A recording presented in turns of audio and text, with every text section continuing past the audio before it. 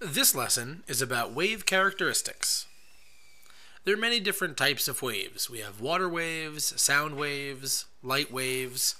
People make waves at a sporting event, and even zombies come in waves.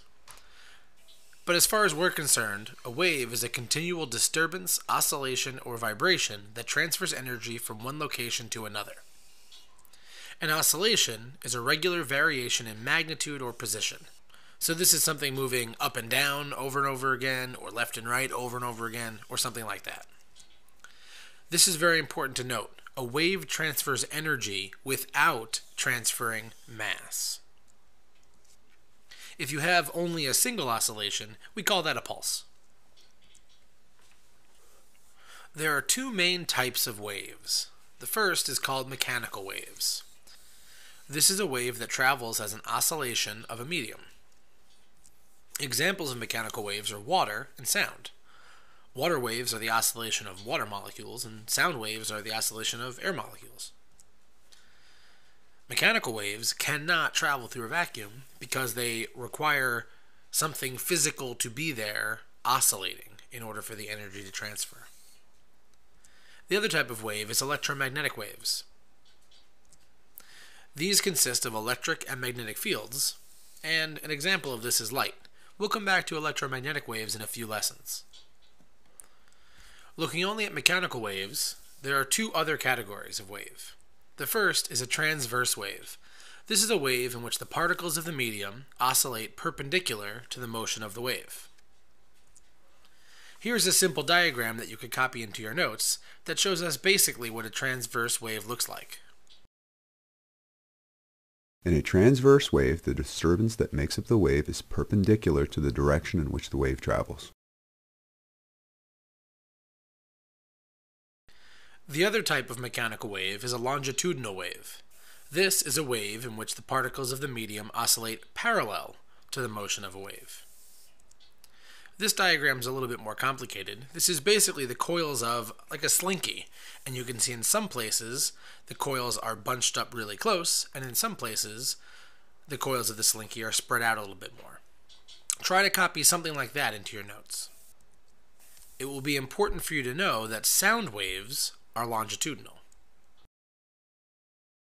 In a longitudinal wave, the disturbance that makes up the wave is along the direction in which the wave travels.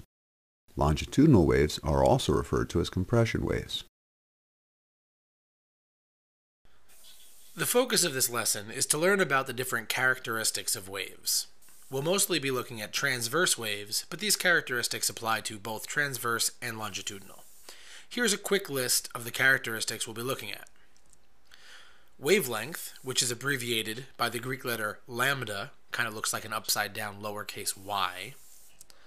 Amplitude, frequency, period, which is a capital T, as opposed to the lowercase t that we use for time, and speed. Now we'll take a look at each one of those individually. Before we go any further, let's introduce a couple of terms that will help us describe the different parts of a transverse wave. The peaks of a transverse wave we'll call crests, like the crest of a hill. The valleys of a transverse wave we'll call troughs, kind of like the thing a pig eats out of, a trough. So with that terminology in mind, we can say that the wavelength of a wave is the distance between consecutive corresponding points. Wavelength, being a length, is measured in meters. So corresponding points are two points that match. They're identical points on neighboring oscillations in the wave. Right? That's what consecutive means, one right after another, so neighboring. There are literally an infinite number of places we could label or measure the wavelength. There are a few that kind of make the most sense. So here's one example. This is from the beginning of a crest on one oscillation to the beginning of the next crest. Another logical place to label or measure the wavelength is from the top of one crest to the top of the next crest. Those points are obviously corresponding to each other, they match, right? And there's no other crest in between. Likewise, we can measure from one trough to another trough, and really we can measure between any points that meet those criteria. So here's just a random one. So 3/4 of a way through a trough to the next point that is 3/4 of a way through a trough. Amplitude is basically the height of a wave, but we have to measure it very specifically. It's the distance from the middle of the wave, that dotted line, to the top of a crest or to the bottom of a trough. This means that we can measure the amplitude here, or we can measure the amplitude here. Really, the only other thing that you'll need to know about amplitude is that the energy of a mechanical wave is directly proportional to its amplitude. Okay, how about frequency? A really broad way we could define frequency is the number of occurrences of a repeating event per unit time. But don't write that. For us, we'll describe frequency as the number of complete wavelengths produced per second, or the number of oscillations per second. There's no equation for this on the reference table, but we could sort of write it in the form of an equation like this. F for frequency is equal to the number of wavelengths that you see in a picture or that are described to you. That's number of complete wavelengths, or number of oscillations, or number of crest-trough pairs, however you want to think about it, divided by time. We have a new unit that goes along with frequency. It's called a hertz. Now the abbreviation is capital H lowercase z, and H isn't a prefix. HZ is the abbreviation for hertz. And it basically means cycles per second. Let's take a look at an example of a problem involving frequency. So here's Frank, and he's making waves on a rope by moving his arm up and down, which he does 20 times in 10 seconds. So in 10 seconds, he moves his arms up and down, that's an oscillation, 20 times. So we want to figure out what are the frequency of the waves that he's making. So frequency is the number of wavelengths that are created divided by time, and we can see from the description that he's creating 20 wavelengths, that's 20 oscillations, every 10 seconds. So we have 20 divided by 10 seconds. Notice the 20 doesn't have any units. We don't measure that, it's just we counted. We counted to 20. 20 divided by 10 seconds gives us a frequency of 2 oscillations per second is a way we could describe that. And if we want to put our new unit on there, which we do, we can call that 2 hertz. Let's take a look at period. Again, the very general definition we can write for period is that it's the interval of time between successive occurrences of a cyclic phenomenon. But again, don't write that. For us, period is the time for one complete wavelength to be produced. In other words, this is the time for one complete oscillation. Just like we did for frequency, we're going to write this in sort of an equation form. Like what we wrote for frequency, this is not in the reference table, but this is a really convenient way to think about period. So you take all the time that has passed while the waves were created and divide it by the number of wavelengths that were produced, or again, the number of oscillations. The unit for period is just second. Let's take a look at an example. So Kelly is floating on an inner tube in the ocean, and she notices that she bobs up and down 6 times every minute. So each time she bobs up and down, that's one complete oscillation, that's one wavelength. So we can figure out the period of the ocean waves that she's floating on if we do a little bit of math. So period is the total time that has passed divided by the number of wavelengths or oscillations produced within that time. So the time that she measured was 1 minute, so 60 seconds, divided by the 6 complete oscillations that she observed gives us a period of 10 seconds. So she bobbed up and down in 10 seconds, and then bobbed up and down again in another 10 seconds, and so on and so forth. Frequency and period have a unique and important relationship. Take a look at the equations you just wrote for them.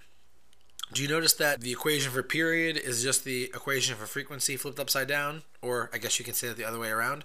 This is because frequency and period are reciprocals of each other.